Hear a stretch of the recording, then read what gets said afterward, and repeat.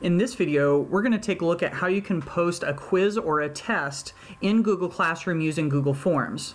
Now, this feature hasn't been released from Google yet as of the recording of this video, but it should be available sometime in the near future. So what you'll be able to do is create a new assignment and attach a form to it. So what you can do with your form is you can create one by clicking on New and coming over here to where it says Google Forms.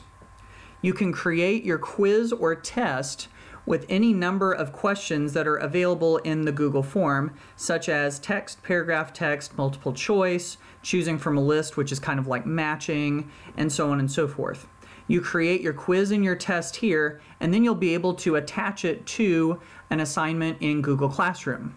In addition to that, you can also use the add-on. You can get an add-on called Flubaroo that will grade your multiple choice, true, false, matching type questions and create a grading report for you when it's done. There's more available at flubaroo.com for that. Up next is a video on how you can host discussions and activities in multiple classes all in one classroom.